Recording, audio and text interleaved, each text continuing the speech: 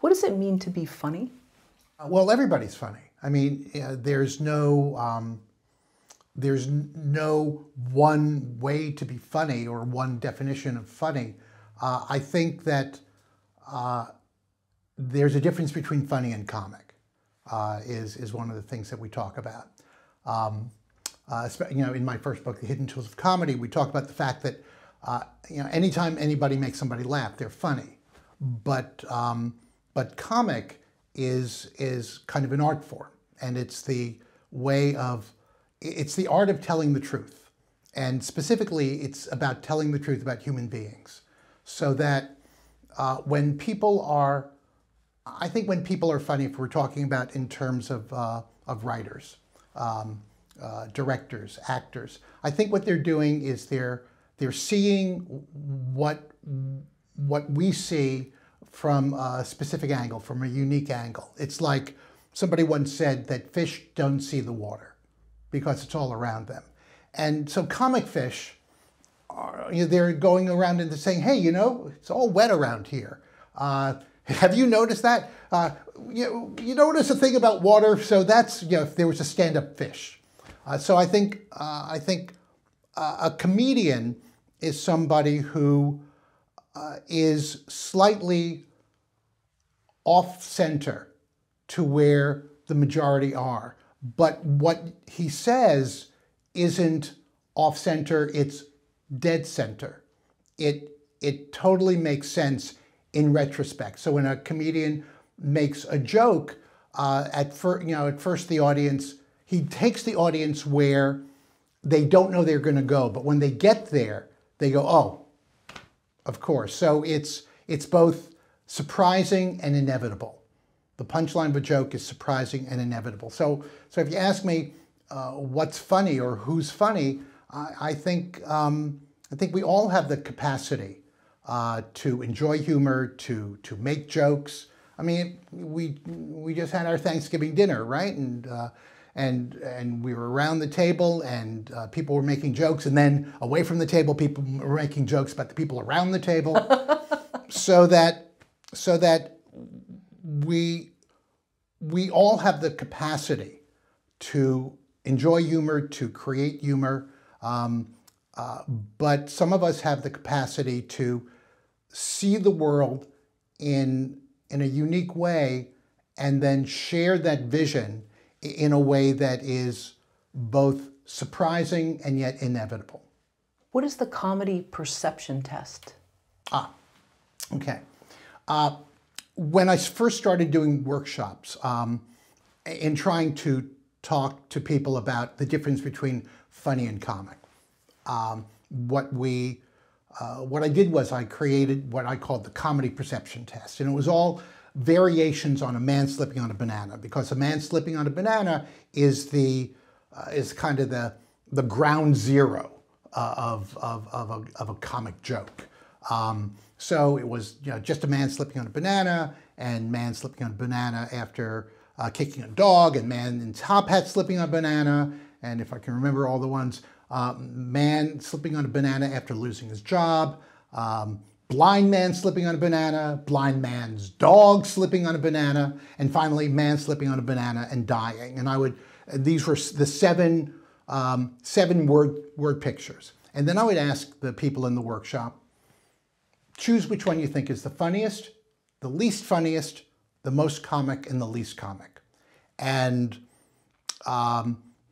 somebody would invariably ask me, well, what's the difference between funny and comedy? And I would not answer them, but I would just say, listen, it's whatever you think.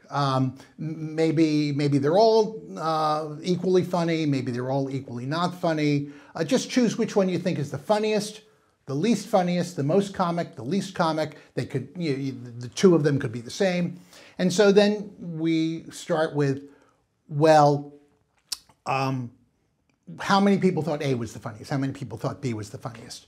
And after the end of that, we'd total them up, and we'd say, you're all right, because funny is subjective. If you think something's funny, if you're laughing at something, to you it's funny. But how useful is that in terms of creating narrative, either as a director or as a writer or as an actor. Because if you're chasing funny, by definition, you're chasing a fraction, a subset of the audience. Because some people thought that man slipping on a banana peel was the funniest. Some people thought that man slipping on a banana peel and dying was the funniest. And those people, thought the other person was wrong. So if you're creating a script and you're trying to make it funny, by definition, you're excluding a portion of the audience. Because, I mean, here, let me see if I can show you this. Oh, great. Here.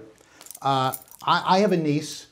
She's now a teenager, which is causing my brother and sister-in-law no amount of pain.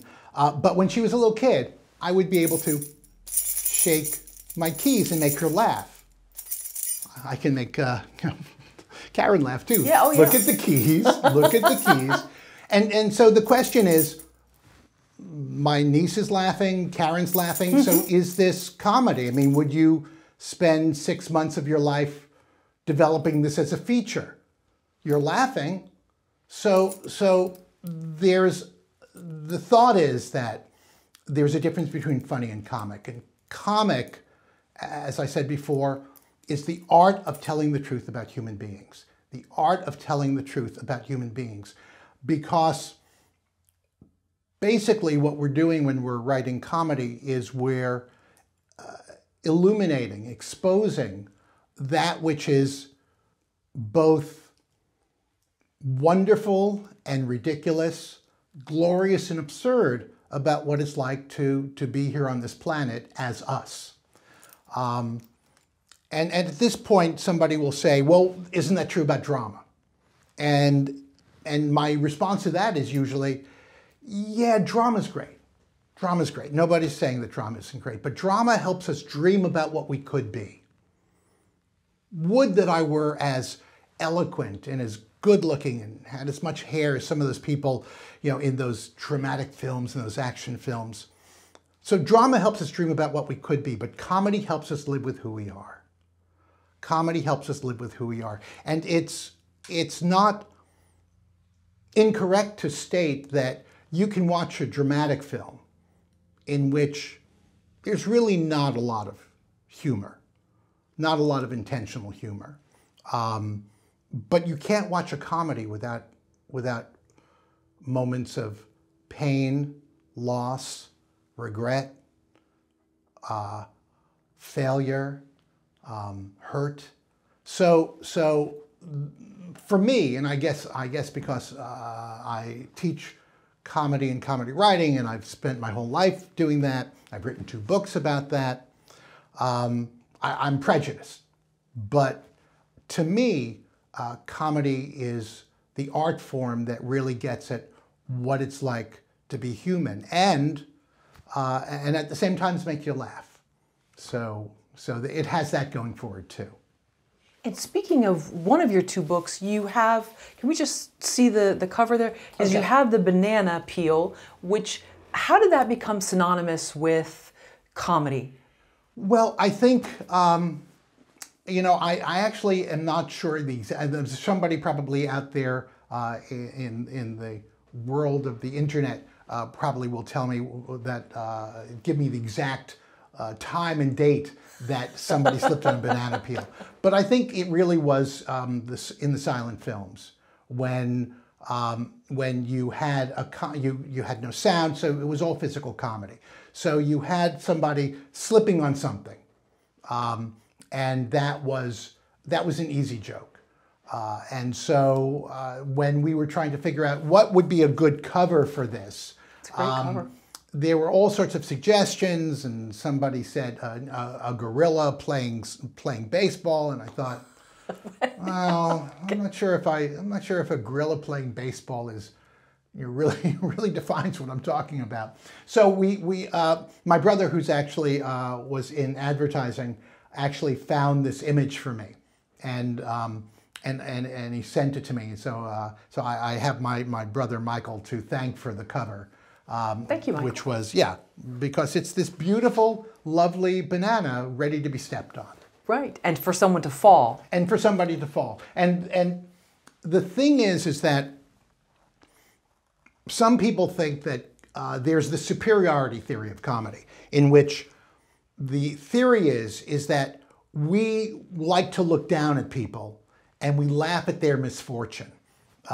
Mel Brooks once said that tragedy is if I get a paper cut.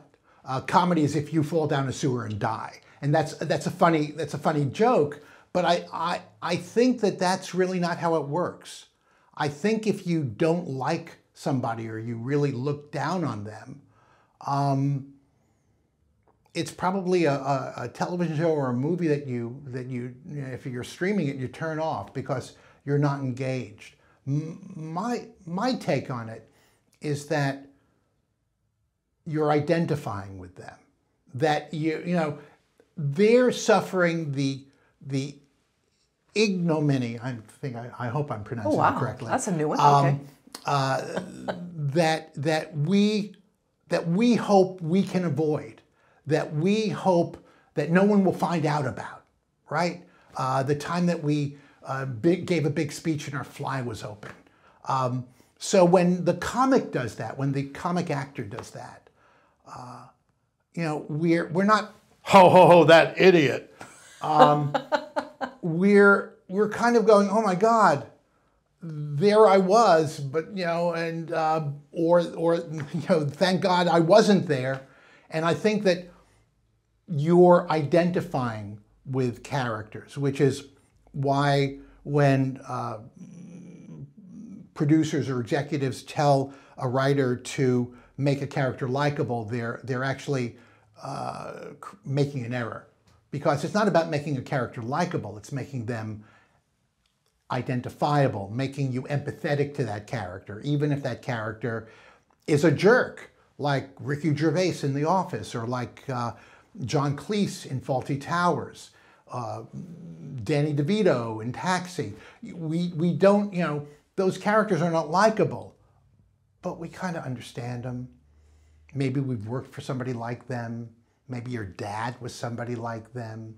And the power of comedy is that it's life affirming. Because ultimately, the comic is basically saying, you're okay. It's okay. So you slipped on a banana peel. So a pie hit you in the face. So you were humiliated. So you were you failed at that and you screwed that up. You'll live. You're still alive. You'll be okay. And if you're not living, then you have nothing else to worry about. So the comedy is ultimately the art of hope, because even though our characters slip on a banana peel, there's always the hope that they'll get up and something better will happen. And if you look at almost any comic film, that's what happens. Our characters start off as flawed individuals who are usually blind to their own flaws, and over the course of 2 hours, they go through a transformation. Not that everything's going to be better, not that they're going to change, not that they're going to be supermen or superwomen, but there's the hope at the end of it that the world is going to be better. What's the difference between being funny and writing something that's funny? What's the difference between being funny and writing something that's funny? Well, being funny is you're sitting around a table and you make a comment. And in the context of what's happening around the table, a bunch of people laugh. But writing funny is about creating a truth for a character who is saying something inexpertly in a way that the character's not realizing he or she's being funny, but the result is a comic moment that the audience can appreciate. And again, it comes from sharing your own life and then being truthful in in imaginary circumstances, but being truthful in a way that lets us see the flaws. When, being truthful in imaginary circumstances is something that actors have heard from Stanislavski and Meisner, dramatic actors. But if you think about what drama does, it's like when people have past lives, they're never janitors. They're always queens, sure, or emperors, or they were viziers. They're never the garbage collector. They're never a guy who worked as as a chef in a diner in a past life. And so when a dramatic actor is being truthful in imaginary circumstances, they're being great. They're being serious. They're accruing all types of positive virtues to themselves. The comic actor tells the truth. The comic actor allows themselves to be less than stupid because, the point is that we are. We are. If we just tell the truth about ourselves, we're not perfect. We make mistakes. We screw up all the time. There's a wonderful moment in Judd Apatow's This Is 40, where they're having a party and there are these cupcakes. And the wife just throws the cupcakes away because, we don't need all these cupcakes. And then the next scene, you see Judd Apatow eating the cupcake from the garbage. And I laughed. How can you be funny? How can you write funny? I laughed because, I've done that. Don't tell my wife. But not a disgusting garbage with a lot of disgusting things, but just kind of on top. So it was still the 3-second rule. Yeah. But that's how he creates comedy. He just takes from his life, from the lives of people that he knows, people around him, and he tries to tell the truth based on character. So you're not trying to come up with the funniest thing you can think of. You're trying to come up with what would this character say in this moment. There's a great. This is old. This is if you remember radio. There's this great scene from Jack Benny radio series in which a robber comes up to him. And the robber says, "Your money or your life?" And the comedy writers who were writing the episode were stuck. What could we say? What's his answer? So they're thinking about it, and one of them's on the couch, and the other one's pacing and says, "You have anything?" He says, "I'm thinking." And they went, "That's it." And that's the line that Jack Benny says. So somebody says, "Your money or your life?" And there's this big pause. And Jack Benny, in his inimitable way, goes, "I'm thinking."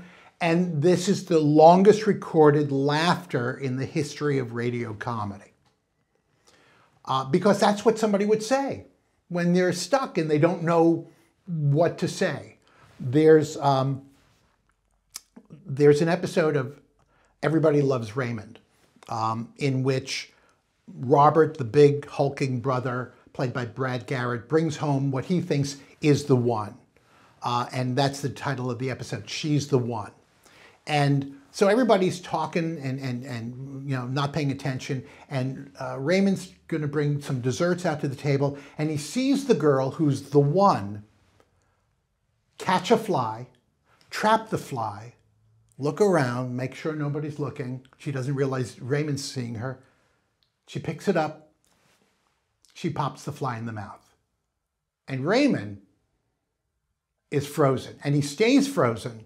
Ray Romano stays frozen for about 4.5 minutes. And there's all action around him. And his parents come in. There's all this stuff. And finally, Robert says, "So what do you think?" And he just turns to her and says, "She's not the one." Which is, how could you write a better line than that? But because you're not trying to be funny, you're trying to think, what would this character say in this moment? Given that the character is not the greatest orator in the world, and given who he is and knowing who he is. So the way to write funny is to tell your own truth, to tell the truth about yourself, and to tell the truth about the characters who you know, and tell the truth about what you know and who you know, and as truthfully as possible. One more example from the early age of television. I'm sorry, I'm old, okay? I'll talk about TikTok in a second. Norman Lear adapted this British series, Till Death Us Do Part, and he's adapting it for an American audience. And so he's got this character, Archie Bunker. Now, who's Archie Bunker? In the British series, he's this old codger who's kind of bigoted. So how did Norman Lear write him funny? He just thought of his father. His father used to say, you know, stifle dingbat. He had Archie say that. His father once said to him, you're the laziest white man, and you know, whatever. He had Archie say that. How did Phil Rosenthal, who's the showrunner on Everybody Loves Raymond, how did he write the mother Marie? Well, that's his mother. So he doesn't have to invent anything. He just has to recollect it. The first book really tried to talk about what are the discrete tools that aren't taught in universities or conservatories that can help you take a scene that isn't working and make it work. And we have a number of tools like positive action and metaphorical relationship and straight line, wavy line. Those tools in the first book are designed to help a writer or director say, okay, this scene is kind of flat, the scene isn't working, and what are the techniques that we can use to make it better, or what are the techniques that we can use to analyze why it's not working? So the whole first book was really designed to talk about what comedy is, how it works, why it works, what's happening when it's not working, and how can you fix it. And then I was doing these workshops. This is before the pandemic. Do you remember before the pandemic? You know, there was this pandemic and everybody had to stay home and not go anywhere. So before the pandemic, I would go around the world. No one was more surprised than me that I was being invited around the world. I would go around the world and I would do these workshops. And inevitably somebody would say, okay, but in this script, how about this? And I would try to give them an answer. And I was doing script consultations, but it made me think, well, how does what I'm talking about, how does that translate to a whole narrative? And so that's where the second book came out of, The Comic Hero's Journey. My friend Chris Vogler had written the Writer's Journey, which is based on the works of Joseph Campbell. And so I ripped him off. And I told him, I'm ripping off your title. No one can come up with a better title than that. But you thanked him in the foreword, right? I did thank him in the foreword. That's how we do it in Hollywood. Yeah, I mean, I didn't give him any money, but I did thank him in the foreword. So the Comic Hero's Journey was really taking a look at, so what's different in a comedy, in a comic narrative that follows the hero's journey at points, but then importantly deviates it. And how does it deviate it? And where does it deviate it? And what are those changes? And what are those important points that might not be covered in an otherwise, you know, wonderful book by John Truby or Robert McKee or Chris Vogler when they're specifically talking about comedy. Would you say humor is sophisticated and comedy is juvenile? I wouldn't. Is humor sophisticated and comedy juvenile? I'm not sure that I would put those in those boxes. I think when we talk about humor, we're basically talking about written prose. Robert Benchley. Who else, you know, Sandra Singh Lowe, who else is, you know, writing comic pieces? So in that way, because it's verbal, it's literally literary. It's the writing. I'm not sure I would say sophisticated, but it follows different rules, and it follows different dictates. I think comedy is designed to be spoken and performed by human beings. And I think that's the big difference, is that comedy is actor-centric. In drama, the dramatic writer is trying to make a point, and he's got a theme that he's trying to develop, and even though there are characters in the drama, the important thing is that his speeches reflect the writer's point of view, and it's literary centric. It's writer centric, but comedy, as first performed 3,500 years ago by the Greeks, is an actor-centric art. It's made to be performed by people who acknowledge that there's an imaginary event happening, but also acknowledge that they're being seen performing an imaginary event. Back in the Greek theater, Greek drama, and Greek comedy, Greek tragedy and Greek comedy were structured exactly the same. They both had the parados, the entrance of the 50-man chorus. They both had the episodes where scenes were interspersed with choral odes. They all had the exodos. But comedy, Greek comedy, had something called the anabasis, in which the 50-man chorus came forward and talked directly to the audience. They broke the fourth wall. They said, hey, you, that's a pretty dress you're wearing, whatever, and then they would go back as though it never happened and continue on to the audience. There's lots of Greek and Roman dramas in which the characters in the drama acknowledge the audience, acknowledge that somebody's watching them do this. So it's very actor-centric, whereas Hamlet might have a soliloquy, right?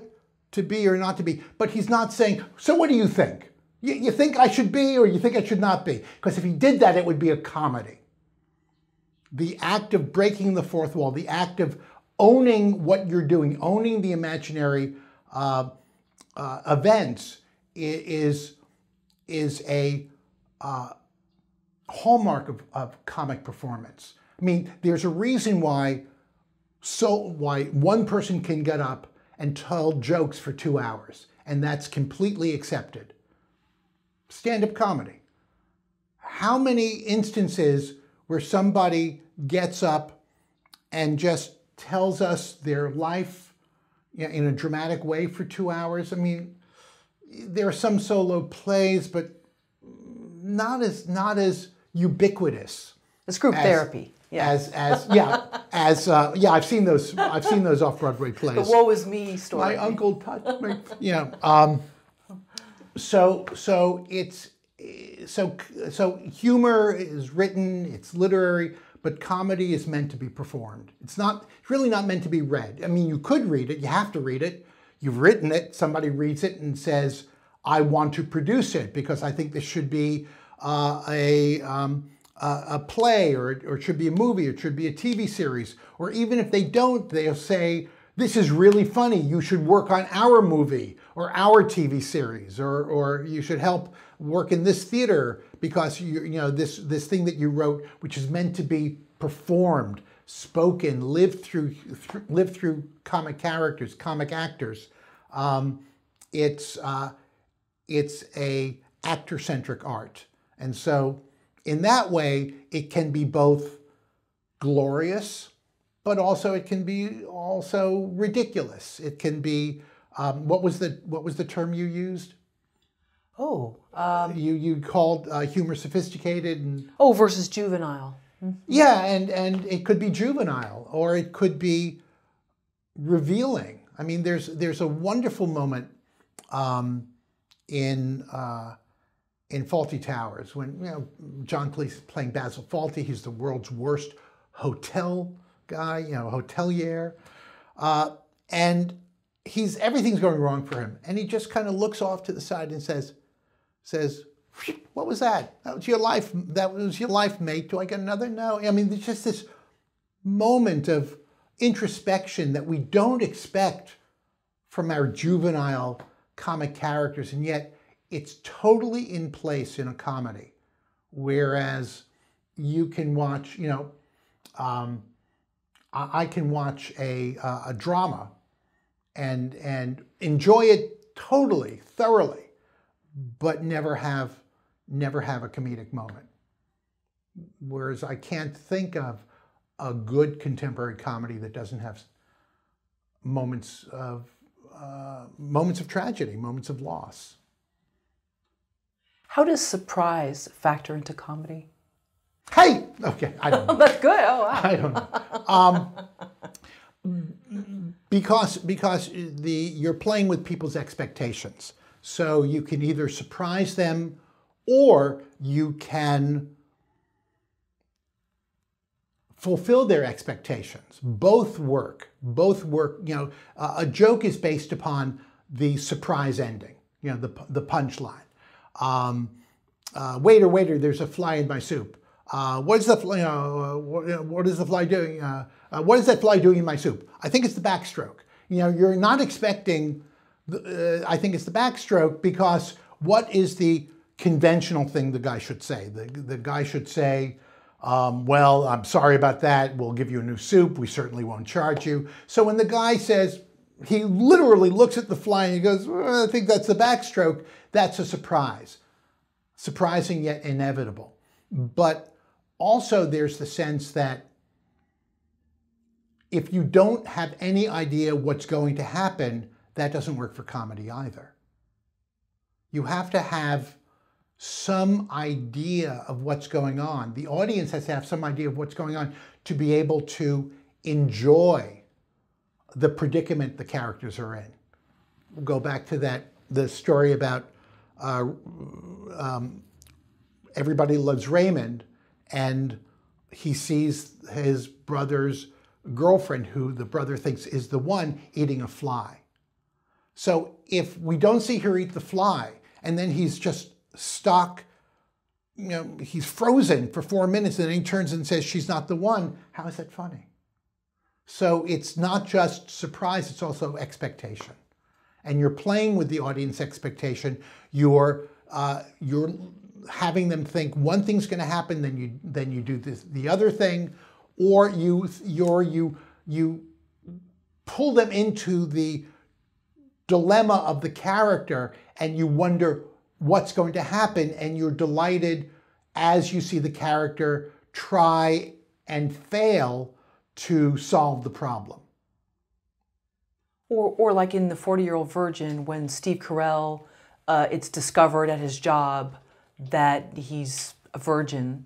We know that his coworkers are going to definitely not let it go. It's going to become something. Actually, that's a surprise because they find out at a poker game. He goes home. He stays up all night. He worries. He says, then he tries to talk himself into, it's going to be fine. He goes to work, and at first, this guy ignores it. Oh, maybe I'm cool. And then this guy just says hi, and he goes, maybe I've dodged a bullet. And then he sees Romany Malco standing in front of a bank of televisions showing a porn, going, we're going to get you laid this weekend. And then he realizes, oh my God. So it's 1, 2, 3. It's okay, it's not okay. So that's part of the expectation. We're all waiting for it, and I guess it's not going to happen. Oh, then it does happen. What makes someone laugh? That's a physiological response. Some people think, some scientists think that what happens is your your brain is full of neurons, and the neurons have created neural pathways. And so the neural pathways that they've created help you go from, if I ask you, what's your street address, you tell me, because that's a neural pathway. So when you, or when somebody says, I dropped something, the neural pathway says either I'll pick it up, or not my problem, you pick it up. That's, that's a neural pathway. When you hear a joke, the joke is kind of fooling the neural pathway that it's going to go down the same pathway, and then it kind of creates a different neural pathway, which, because the brain is based on electricity, and I'm, as you can tell, I'm not a scientist, but what happens is there's kind of almost an explosion that happens in the brain, because it has to, all of a sudden change gears, change directions. It's literally creating a new neural pathway in the brain, and that creates kind of a physiological response where your air is being brought up, and it comes out in laughter. We see this in babies. We see this in chimpanzees. This response where something is surprising, but not dangerous. And so laughter can be created, but it's based upon the fact that somebody has said something that is surprising, yet in retrospect inevitable. If it's surprising but makes no sense, you just kind of go, huh? If it's not surprising, then you're just going to go, okay. So if you're creating a moment that's both surprising yet in retrospect inevitable, that can create laughter. And then go ask a neuroscientist. That's the next TED Talk. Yeah, that's the next TED Talk. How important is it to make yourself laugh? Well, if you have to make yourself laugh, I think take 2 aspirin and see a doctor in the morning. I think it's important that you seek out things that will lift your spirit. For many people, it's something funny. It's laughter. But some people like yoga, like meditation. But I think that it's important to see the world from a different perspective, and that's partly what comedy does. It helps you see your life from a slightly different perspective. If you're watching Die Hard, that's a lot of fun. It's exciting. You can live vicariously through somebody who's daring do you could probably never duplicate. But how close is that to your own life? But if you're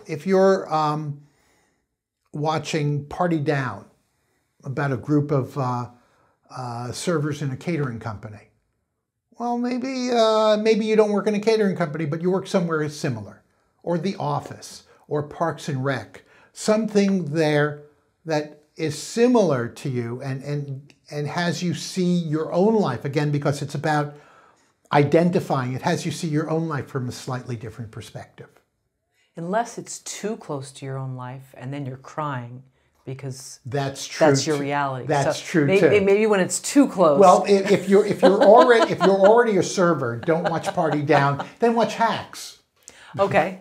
I mean, because sometimes when you're talking about the fish that's in the world of the water, in the water, they don't know that they're in this world, the imaginary world. And so sometimes when a world is like when I saw This Is 40, to me it was hilarious. It was sort of this LA couple living this sort of bourgeois life, and it's not exactly my life, but I'm able to laugh at it because it's not so close to mine. If it was more my life, I think it would be a little more, probably less laughter. But well, I'm not sure. I mean, so which fictional counterpoint is closest to you? The Honeymooners,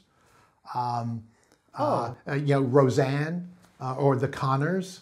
Maybe not that one, but and I did love that show, by the way. I love that one, so maybe that's why. Yeah, I think maybe you have to have it a little more removed if it's too close to your own. Because I was wondering if you're able to laugh at yourself. Are you? Well, that's a very rare talent. How many people do you know can laugh at themselves? Well, maybe past selves, not current. Maybe past selves, because anything current might be too right, and that's painful. That's one of the things that comedy helps us. It has us laugh at ourselves in at one step removed. So when we're laughing at Jean Arthur and Hannah Einbinder, not Jean Arthur, Jean Smart and Hannah Einbinder in Hacks.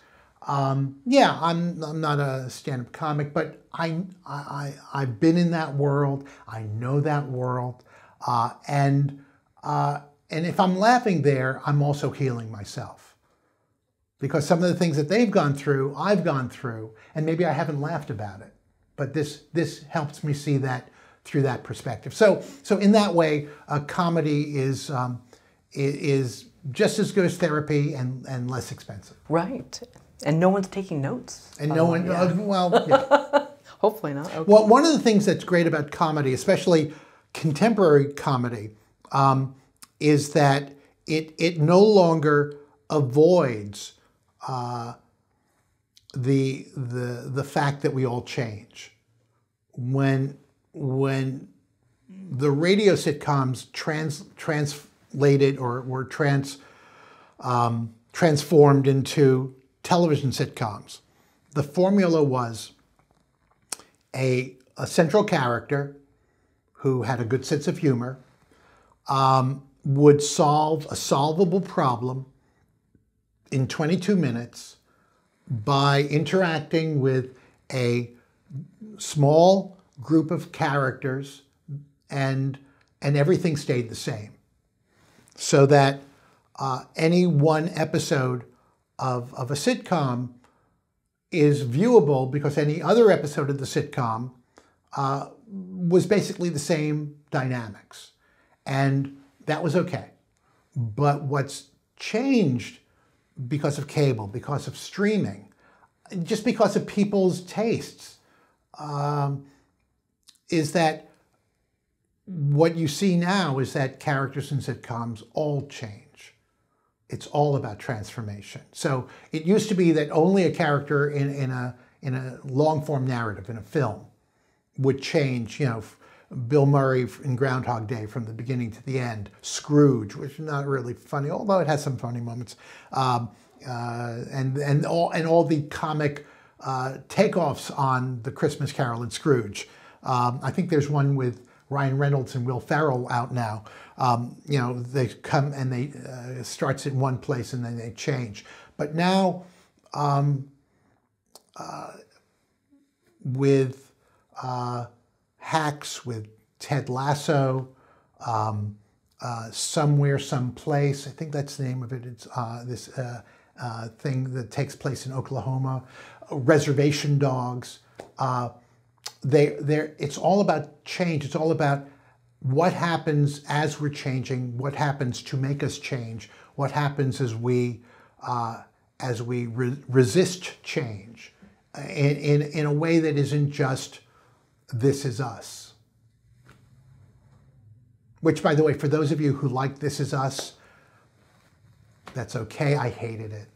If a writer is having a script reading, what cues will they pick up on to know that the script is no longer funny? The crickets, the silence. I think it's important that if you're having a script reading, you record the entire event, because at a certain point, you won't be able to listen or observe objectively anymore.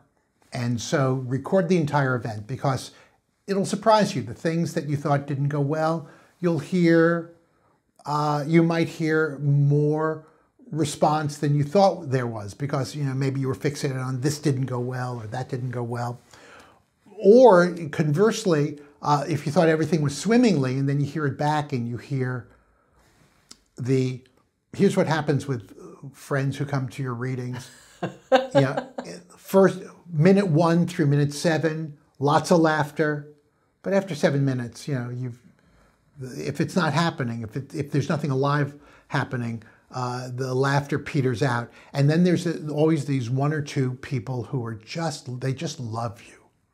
And so an actor will say a line, and and it'll be a solo, just standing out, and that's just pity laughter, or that's just supportive laughter. But the cues are people engaged or are people not engaged? If they're engaged, something that you wrote is working. If they're not engaged, something you wrote is not working, and it's not the audience's fault.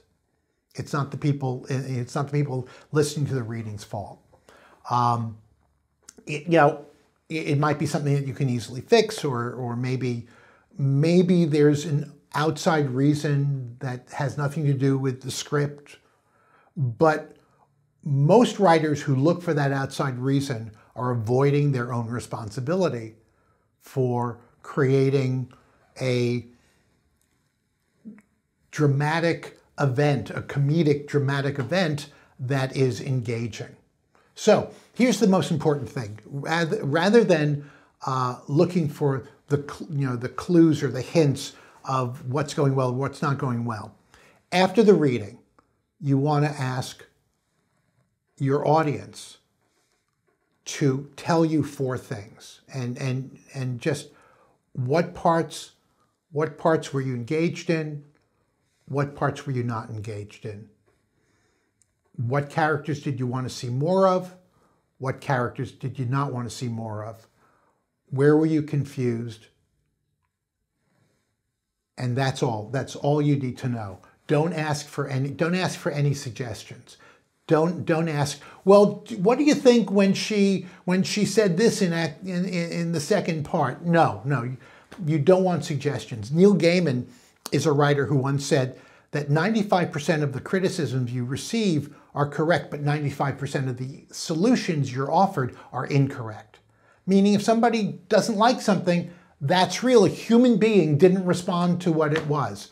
That is absolutely useful information. But why they didn't like it, what you should do about it, that you should throw out. Because it's really about taking your own EKG of the script. You don't want that EKG machine to say, well, you should eat more fiber. No, you just, something's not going right, and I got to figure it out myself. And it seems like if you invite people that you know, whether they're actors and they're in the industry or not, they're going to have a similar sense of humor. And Not necessarily. No? Okay. Do you have friends that have an opposite sense of humor? Again, senses of humor are variable. Everybody has a different sense of humor. So I think somebody once said that they never heard Lorne Michaels laugh in an audition. And that's a scary thing. You're there, and the guy who you want to hire you never responds, and so that can make you go crazy. But everybody has their own sense of humor, their own specific sense of criteria that makes them laugh or not laugh. But people are either engaged or not engaged. I mean, are they shifting around in their seat? Are they leaning forward? Meaning, wonder what's gonna happen next. So when you're doing a reading, the important thing is to don't spend a lot of your time trying to rehearse the readers. You're just doing more damage. You don't have enough time to do it well, and you have enough time to screw things up. So just give them the script, Make sure that the stage directions, if any, that are read out loud are clearly delineated so people don't trip over themselves.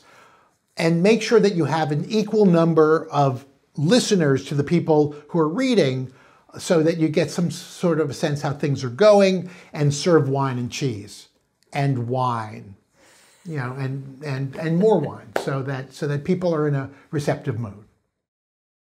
What makes a great comic premise? A great comic premise.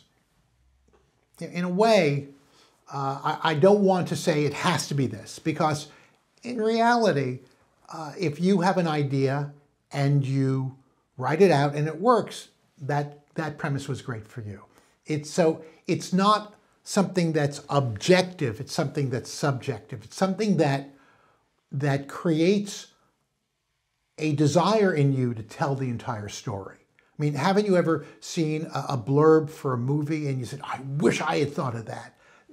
That's what you're looking for. You're looking for something to stir your own imagination so that the story is kind of exploding in your own imagination before you even can get to the typewriter or the computer.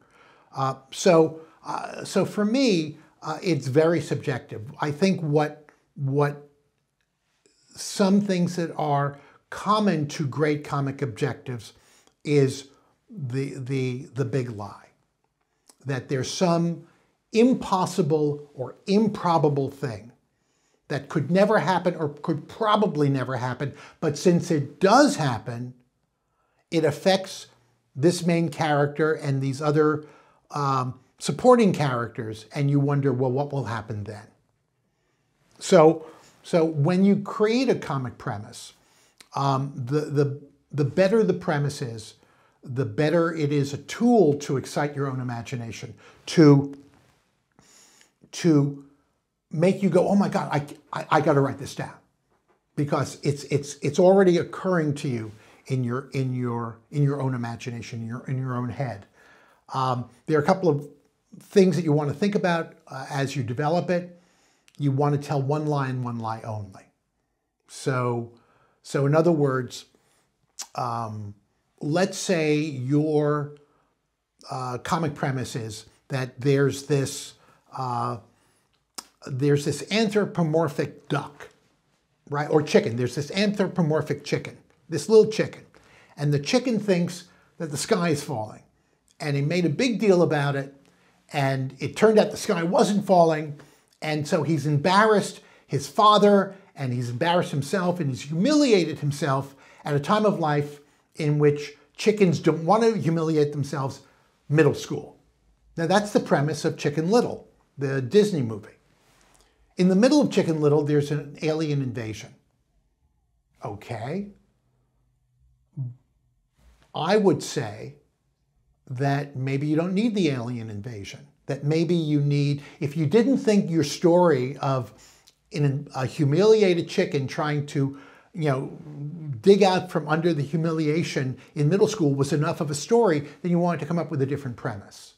You wanted to create something differently so that it would propel you to the end of the story. If you're throwing in an alien invasion, you're telling me all right away, well, this idea wasn't good enough. It wasn't strong enough to sustain. The Pixar movie Inside Out. The Pixar movie Inside Out had a great premise. The premise is that all these different aspects of our personality, they're all alive in our brains. And what happens is that two of them somehow get shunted off to another region, and the little girl whose brain it is starts going amok, and they got to get back. Wow, that's a great premise. Now, could that ever happen? I don't know. Are there little people in our brains telling us what to do? It's an interesting idea. So what would happen then? Now, the premise is only the start, because you have to develop the premise through character and theme. Because ultimately, even though it's a movie about a guy who wakes up, it's the same day every day, or a kid who wishes he was big and he wakes up and he's a 30-year-old man, or a bunch of personalized entities in some little girl's brain, what is it about? And when somebody asks you what it's about, they're not asking you what's the premise, they're asking you what's the meaning. Why am I spending 2 hours watching this? And who are the characters that are happening to? Because you have to develop the premise through character, as opposed to, well, now I'm going to make the characters do this, now I'm going to make the characters do that. What would the characters do given this premise, guided by the theme? So Inside Out is a great story because I think for 2 years, and again, somebody on the internet will correct me on that, I think for 2 years, if you know Inside Out, Amy Poehler played Joy, and I forget the name of the actress, I think something Smith, Lois Smith maybe, played Sadness. And as you know, Joy and Sadness go on a trip. But for the first 2 years, it was Joy and Fear, Amy Poehler and Bill Hader, and the movie didn't work. The movie didn't work because no matter what they did, they had funny stuff happen, but it just was not coalescing. Because when they went back, and I think they had child psychologists and neuroscientists come to talk to them, they realized that the opposite of joy isn't fear. The opposite of joy is sadness, and you can't have joy without sadness, which is the theme, that you have to be a fully actualized person, you need all parts of yourself. You can't just dismiss one part. And it didn't work with fear. So when they finally got the idea, we've got the wrong characters on this journey, then the movie kind of found its way and took off. So a comic premise is some impossible, you know, in the Comic Hero's Journey book, I call it WTF, what the fuck? Something happens that is either impossible, a guy wakes up the same day over and over again, that's impossible, or improbable. A woman decides to go to her best friend's wedding in order to destroy it. Could that happen? Sure, but you know, mostly you're you know, if some guy's getting married and you think, well, I should have married him, maybe you just stay home and drink that weekend. So impossible or improbable. And then who are the characters that are called on? Characters are called on either through need or theme.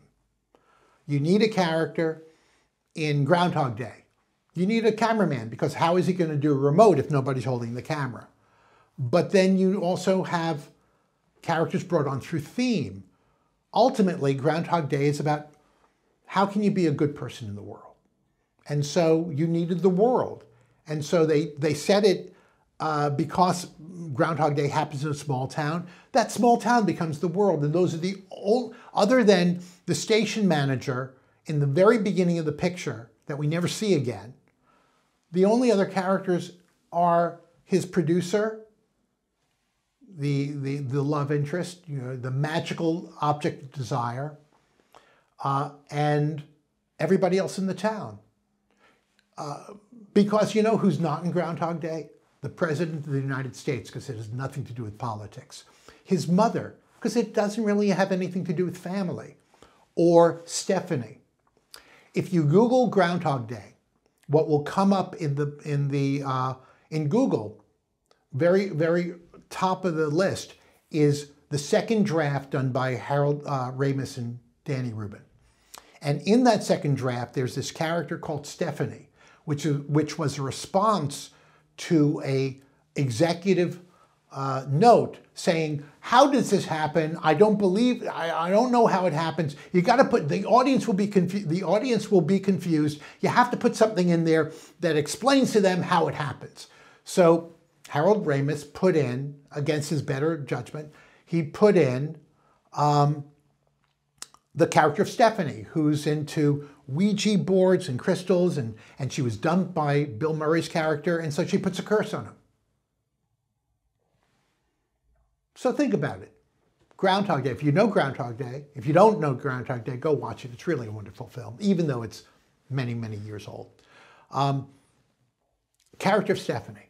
Well, if she puts a curse on him, then don't you have to go back and get her to take the curse off? And then doesn't that diminish the theme to be, as opposed to how can you be a good person in the world, to be how could you be a good boyfriend? Kind of diminishes it. So when the people who ran the studio were all fired and a new executive came in, the guy said, "What do you need this character of Stephanie for?" A recorded instance of a good executive note. And so they took it out because they never wanted it in the first place. Could Groundhog Day worked if Rita had been the arrogant, selfish one, and the Bill Murray character, Phil, was it? Yeah.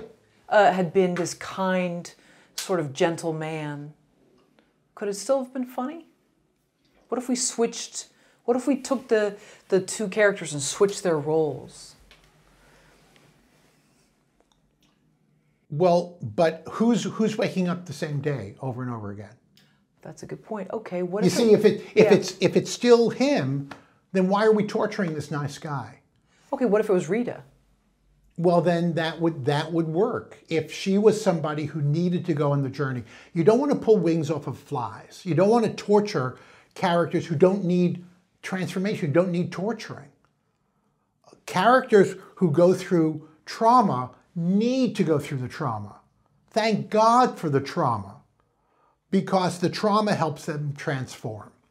So if they don't need the trauma, then you're just torturing somebody for really no good, not a great reason.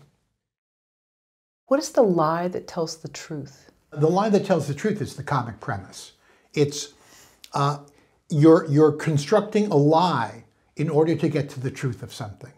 How can you be a good person in the world? Well, maybe you wake up and you do good things, and maybe you work for a nonprofit, and if you see somebody homeless, maybe you give them $1. But not very amusing. So you create a lie to get to that truth. And so you start off with somebody who is not a good person in the world, as in Groundhog Day. And there's this lie, there's this impossible thing that happens, or improbable thing, that sends him on a journey in which the question that you're pondering is explored. Because it's ultimately, for me, theme is best expressed as a question. As opposed to love, theme of Romeo and Juliet, love conquers all. Maybe, but don't they both die at the end? I mean, so that seems, theme as a postcard is not as useful to you as theme as a question. Because in Romeo and Juliet, maybe Shakespeare is exploring what's the nature of love. Because you see in Romeo and Juliet all sorts of different sorts of love. There's the love of Romeo for his bros, Benvolio and Mercutio. There's the love of Juliet for the nurse. There's the malicious, kind of grasping, love, if you can call it love, of Tybalt, the evil cousin for Juliet, because he wants to control her and not have her see Romeo. So there's also different sorts of love. So you're exploring a question that you're taking the time to explore in your writing, as opposed to, the answer, and now you're just, kind of connecting dots. Because maybe you don't know the answer. How's that? Maybe it's just something you're thinking about and you're not sure. And so by using this narrative, you're exploring it yourself. Otherwise, it's 4 months to 6 months of hard work, and you already knew where you're going to go. A lot of script books tell you should always know where you're ending up. But even that's not always true. And not every great writer writes that way. If you're going to write a mystery, I think you should know who killed the guy, or the girl at the beginning. But I think it's important to observe the passing moments in comedy, because that's where the comedy comes from. Not from, I need to get from here to here, but what's happening here? And look around. And wow, that's weird. And if you're just writing from there to there, you're going to miss the weird thing that your character, with their eyes, notices, and with their mouth says something about it or does something about it.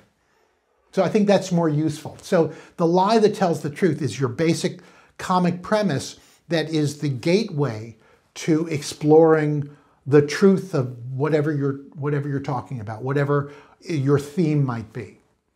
So to go back to the initial idea for the film, the person works at a nonprofit, they're kind to the homeless, and we could spice it up if there was an actual purpose to that journey. Maybe. Okay, here's a person.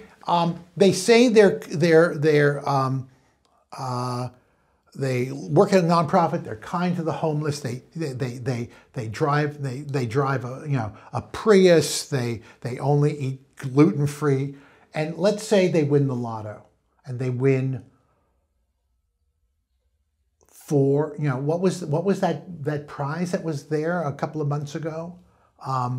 I think it was like $2 billion, and they win $2 billion. Will it change them? How will it change them? What will happen?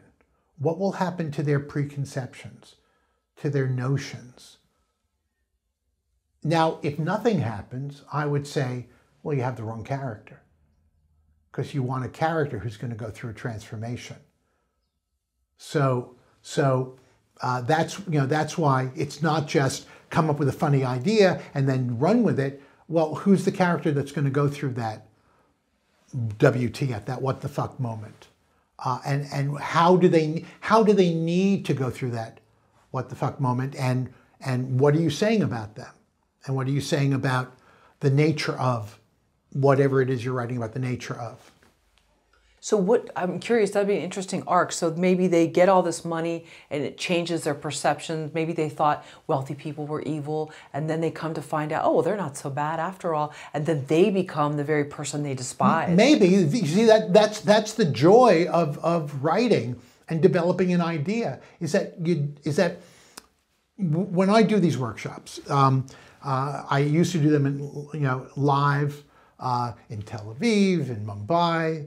Now I'm doing them on Zoom, and I don't think people ever want to get off Zoom. I think they want to get off Zoom, but I think it's like, why do I have to fly to Los Angeles to take this workshop? I can just turn on my computer. So anyway, I would say there would be, let's say, 25 people in the room. If you came up with that idea, woman works at a nonprofit, wins $2 billion in the lotto. There could be 25 different ways of developing that idea, each of them valid. There's no one way to develop a premise. The premise is just a tool. It's another tool to help you excite the imagination to develop the story in your head. But in some sense, that arc will come out the other side, though. Yeah, it should. Okay. Doesn't need to. I mean, let's say there's a guy, and at the end of the movie, she's together with the guy. So that's a mainstream movie. Or let's say at the end of the movie, her and the guy go different ways. So it's an indie movie, right? So it could be either way. Sure, that's true. And she's in therapy for the rest of her life, and maybe so nothing is predetermined. Nothing is predetermined other than if you need $400 million to make it, well then you're going to have to make compromises in order to get $400 million. But if you can make it for $40,000, you can just do anything you want. I think the point is that whatever the idea is, whatever the lie is, you're using it in the enterprise of finding out the truth about something for yourself first before an audience. Because if you think you know what the answers are, why are you wasting time writing a movie? You know, why don't you just go out and change the world? I think most people wonder what the answers are. At least most comics wonder what the answers are, and use narrative as a way of trying to figure that out. How do you know if your comedy idea is too far-fetched? I think it's only far-fetched if you can't, if somebody can't relate to it. What's the movie Everything All at Once? Oh, yes. Everything Everywhere All at Once. Everything Everywhere All at Once. Excellent. What could be more confusing than Everything Everywhere All at Once, except for the fact that it was my relationship they're talking about? And I'm going, oh my God, I understand exactly what they're talking about.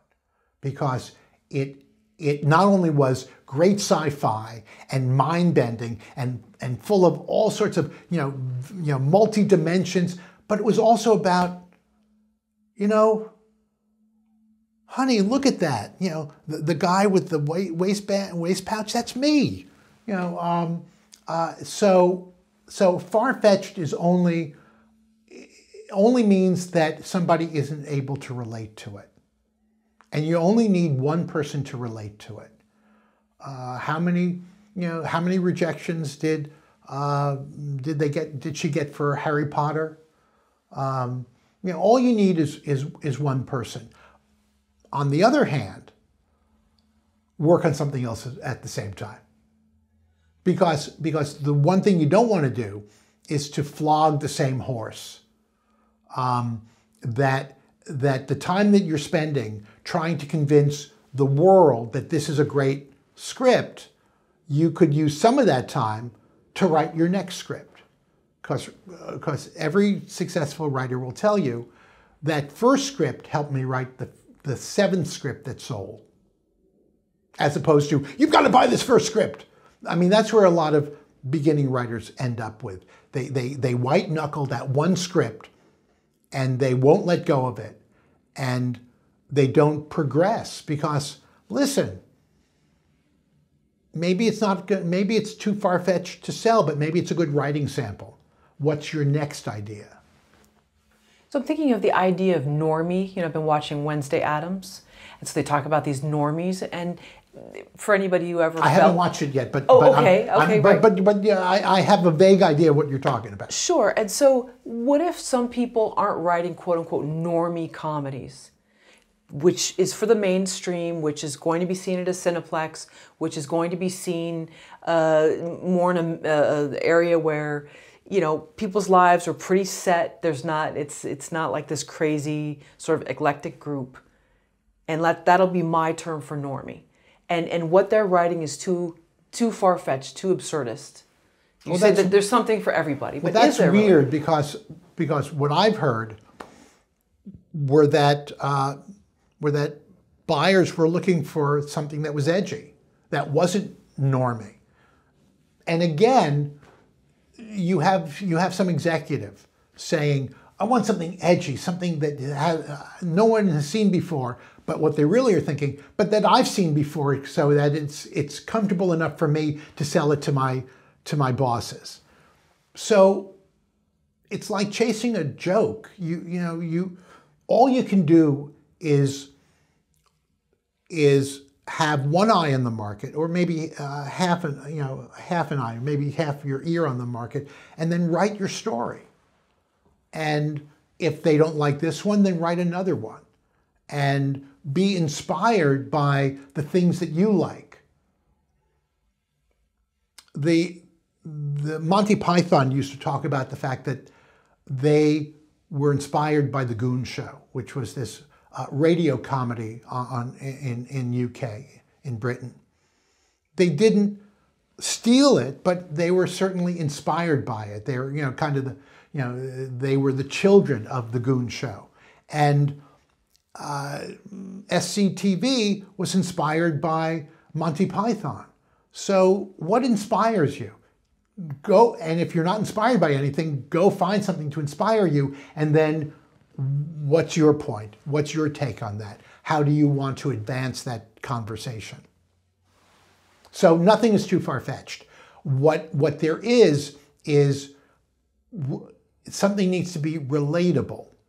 So in other words, a writer once came up to my friend Michael Haig, who's a script consultant, and he wrote, how to sell your stories in 60 seconds. And if you can sell your story in 60 seconds, that's a good skill. But a person came up to Michael and said, "I've got a script there's nothing like this ever than this script." And Michael said, "Well, maybe there's a reason for that." Meaning that, if something's so weird and unaccessible, that maybe that's why people aren't clamoring for it, because they don't know how to access it. They don't know how to connect to it or relate to it. So if you're sharing something about your life, even if it's through the prism of everything, everywhere, all at once, then that's relatable. It's a family, it's a relationship that literally is gone off the rails, and it's going to destroy the entire universe. But our families are our universe.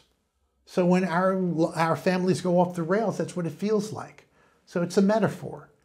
So even though all the dimensional stuff is a lie, the truth is, our families are our universe, and we need to protect them, as well as protect the universe from the ultra, bad Lord. What is the normal world? Well, in the Comic Hero's Journey, which was my second book, I tried to translate the hero's journey into narrative for a comic film, and so the hero's journey talks about the ordinary world. So in the normal world is kind of like that. But what's important about the normal world in a comic narrative is that your hero does not have greatness within him. And like in Star Wars, Luke Skywalker has greatness within him. It just has to, be released. In a comic narrative, in your normal world, your hero is as far from having greatness within as is humanly possible. Your hero is a nerd or a dweeb or an asshole or a jerk. He or she has some missing part to him. There's a hole in your character, but they don't know it. Because if they knew it, they'd do something about it. But in comedy after comedy, there's a character who is blind to their own flaws in the beginning of the movie. And if the inciting incident, if the WTF, if the what the fuck moment doesn't happen, that's the way their life would go. In 40-Year-Old Virgin, he's kind of given up. He's accepted. And as a result, he's accepted the fact that he doesn't have a mature adult relationship. And as a result, he's in this kind of stasis of paralyzed immaturity. And so you see him at home, and he's playing, video games, and he's, has little figurines, and, and he's dancing to some, Xbox thing. And if the WTF doesn't happen, that's his life. Now we in the audience can see, oh, that's not good, but they can't see it. Bill Murray, Phil Connors doesn't see what a jerk he is and how that's not working for him in the beginning of Groundhog Day. In Bridesmaids, Kristen Wiig is clueless to the fact that she's wasting her time trying to get John Hamm to let her sleep over once. Because she goes for a booty call and he has her leave, and so she has to climb over the gate to get out. And if the inciting incident never happens, that's who Kristen Wiig is going to be in Bridesmaids. She's just going to run after worthless guys who don't deserve a minute of her time. So in the normal world, your character, there are a couple of important things. Your character has flawed or absent relationships. They either don't have a girlfriend or a wife, or if they do, it's not working somehow. It needs to be healed. Now, in movies where they're eventually going to work it out, you want to see that that the relationship has hit a snag. In Date Night, that's the movie with Steve Carell and Tina Fey, they've gotten to the point where if Steve Carell gets home a minute too late, she's in her sweats and then no sex. You know, that's over. And he's always leaving the drawers out. And so they're at this point where they're annoyed and annoying, and it's not quite fulfilling, but they're not going to break up. So the relationships are either flawed or absent. I usually, encourage or suggest to writers, don't give them a girlfriend in the beginning.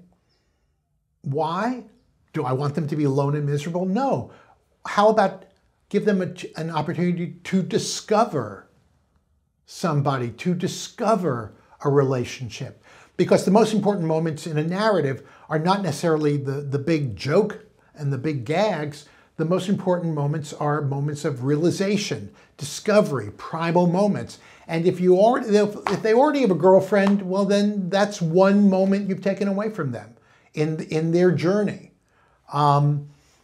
So there Phil Connors is in Groundhog Day, and he's not going to get involved with Rita because I have a girlfriend. I'll be there with her eventually.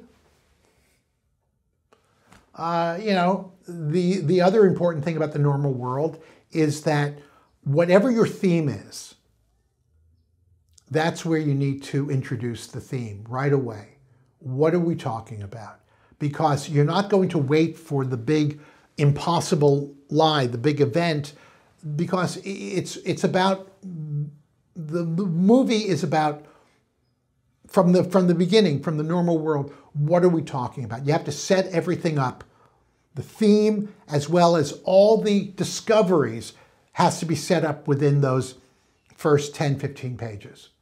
I forget the name of the guy who directed, the French director who directed The Artist, the silent film. He was quoted as saying, I could have had a Tyrannosaurus Rex in my movie if I had introduced it before page 10. Because whatever you need to have happen, try to figure out a way to get it into the normal world, or as quick or as soon after as possible. In Groundhog Day, the first script, the first draft, had him start in the middle of Punxsutawney on day 3, panicked. Harold Ramis told Danny Rubin, I love that. It gets us right into the action. I'm never changing that. It's the first thing they changed. Because how can you pay off any of his progress or lack of progress if we don't see that whole day beat by beat? So that it's got this long first act, this long normal world before the inciting incident. Longer than normal, or longer than usual. In the normal world, all your Act 3 problems are Act 1 problems. In fact, all your Act 2 problems are Act 1 problems. That you have to set up payoffs. You can't just pay off something. You have to set it up. One of the best examples of that is the beginning of Back to the Future, in which, in the very first pan of the movie, we get, even though we don't stop and explain what all these pictures mean and what all this device is, we get that we're in the presence of a mad scientist who seemingly has some plutonium under the table. And then he goes to school and he meets his girlfriend, and some person says, fix the clock. And they give him the piece of paper that he's going to use when he goes back to the past to realize that's when I have to. So everything's set up in the first 5 minutes. Him playing, wanting to play for his school band, and being rejected and just giving up. Because that's what needs to change for Michael J. Fox in that movie. He needs to not just give up. This whole family is a family of losers. They have to do something about that. So that's the normal world. Now, in the normal world, you have the initial goal. The initial goal is what your character thinks they want and thinks that's what they're going to spend their time in the movie getting.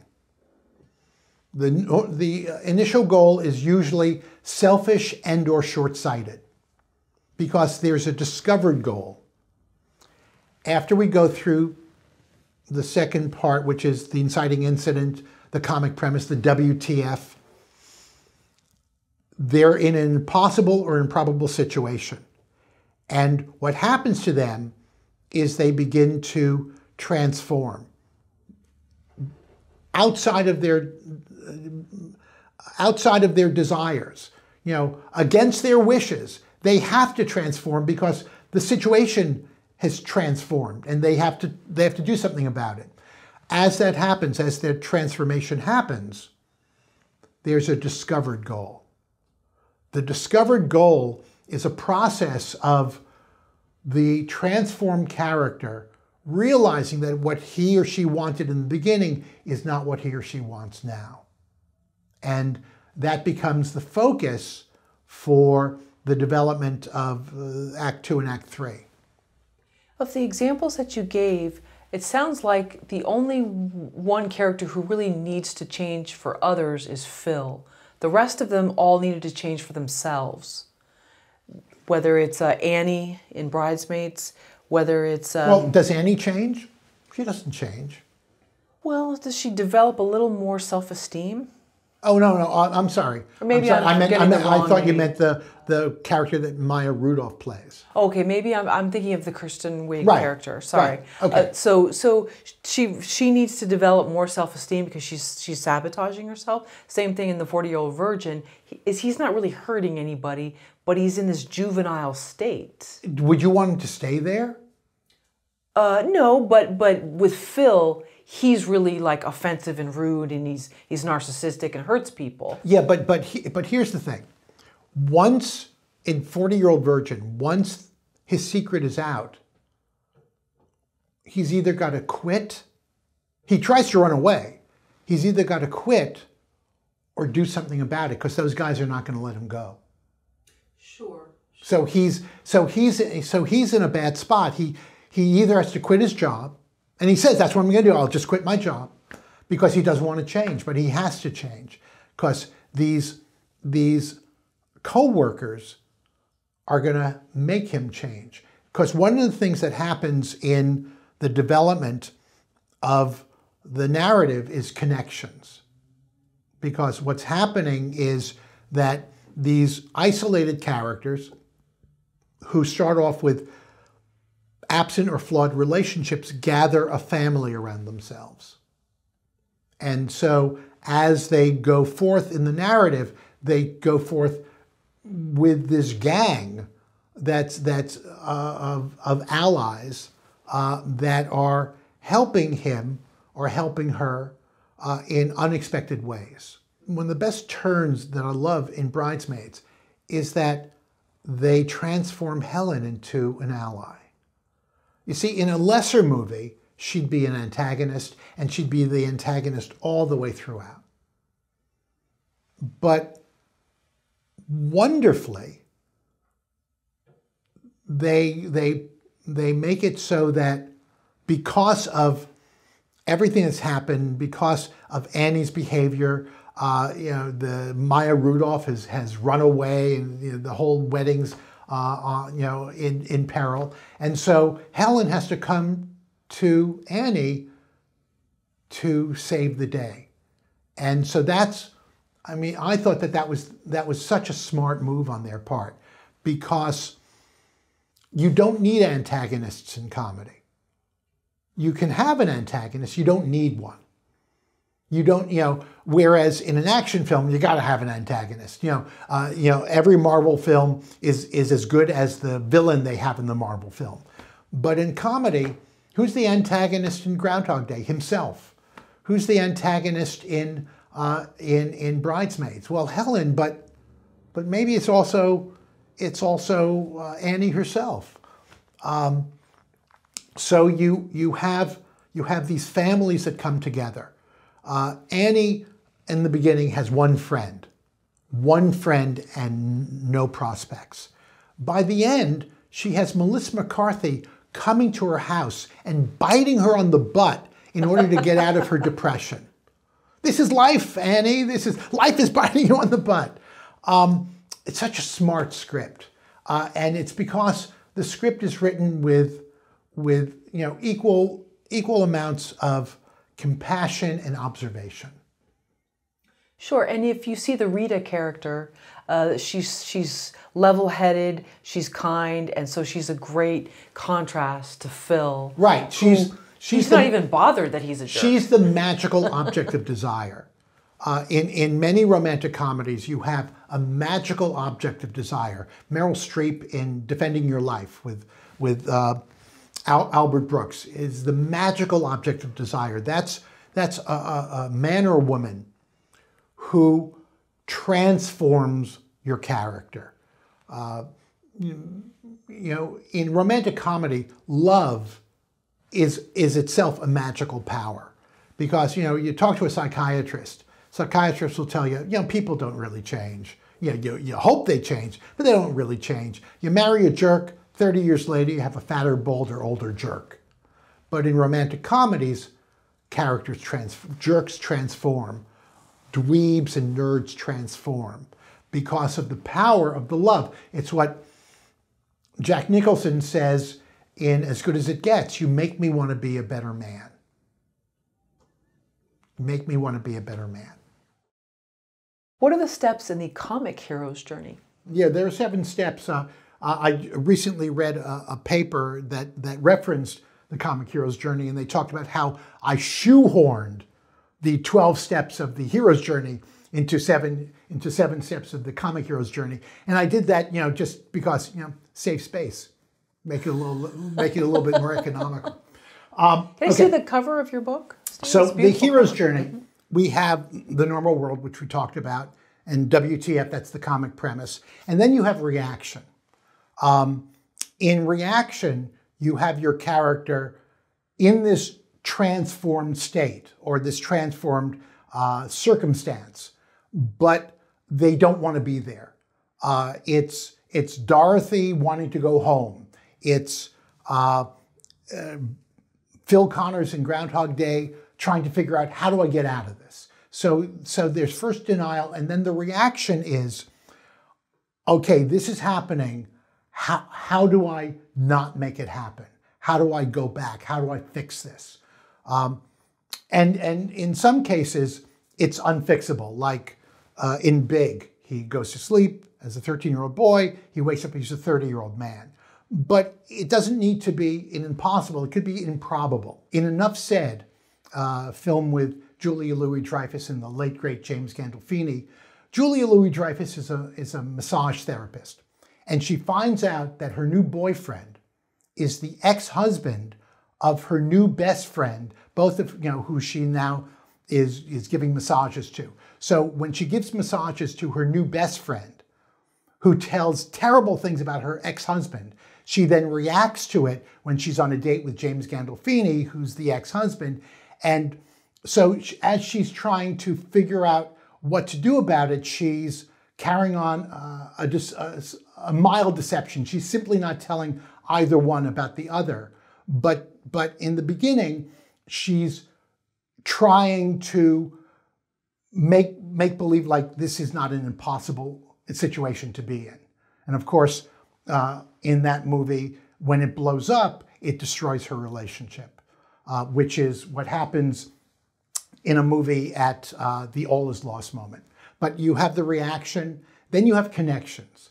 In connections, your characters are forming a nucleus around themselves, a family, friends that they hadn't had before.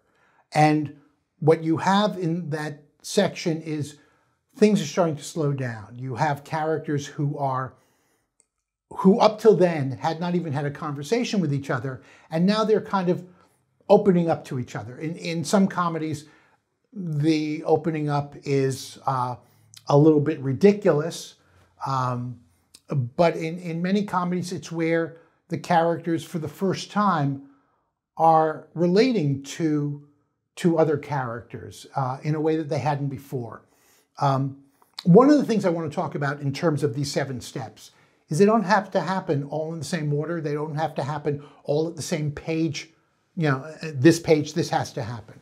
Because they all happen in different ways. In 40-Year-Old Virgin, the connections start pretty soon after the truth about his being a virgin comes out. He goes to work, they make fun of him, he runs away, and Paul Rudd, because Paul Rudd is a nice guy. He's the guy who's all emo and he's still yearning after his girlfriend. He runs after him and he chases him down. He doesn't have to. If Paul Rudd doesn't chase him down, there's no movie. That's the end of the movie. That, you know, Steve Carell has quit. But he chases him down and they go and they have a cup of coffee together, and it's the first time that they're talking to each other. And Steve Carell even says, you know, this is the first time we've had a conversation of more than 2 minutes. And connections is where your character, who up till that point had been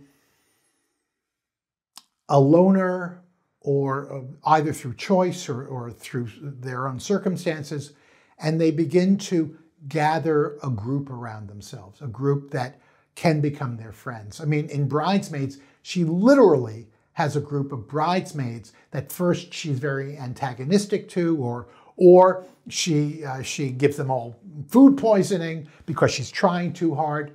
But at the end, they have all bonded. So that's what happens in Connections. And in Connections, you slow the pace down so that people can have real conversations. One of the things that Monty Python discovered when they did their first movie, and now for something completely different, which was a compilation of sketches that they had done on TV. And they did this movie for the American market because at that time, Monty Python was still not being shown in America. And they did a test screening. And they found out in the test screening, it went great for the first 45 minutes. People were laughing hysterically. And then they just stopped for the next 45 minutes. And the Pythons kind of looked at each other and thought, well, maybe we have this in the wrong order. So they reshuffled some of the sketches and they did another screening. And again, for the first 45 minutes, people were peeing in their pants. And then it stopped. Because you just cannot make an audience laugh for 90 minutes nonstop without giving them something to chew on, without giving them some protein. And that's why for their next 2 movies, especially A Life of Brian, they gave you characters you could care about and characters who are going through a trauma and trying to find their way out of it. So even though the Pythons were very sketch-based, and even though Life of Brian is still a series of sketches, it was still telling a story about a guy that you identified with and empathized with. So that's why it's so important at some point in your movie to slow down, to reveal themselves. It's what Michael Haig calls the getting naked, which in a romantic comedy doesn't necessarily mean the people are having sex. It means that's the moment where in Hitch, Will Smith is revealing to the girl why he's become the love doctor, because he was not the love doctor in college. In fact, he was exactly the opposite. And so this is his reaction to that. After Connections comes New Directions. This is where the discovered goal really kicks in. In New Directions, your character has become somewhat accustomed to the impossible or improbable situation.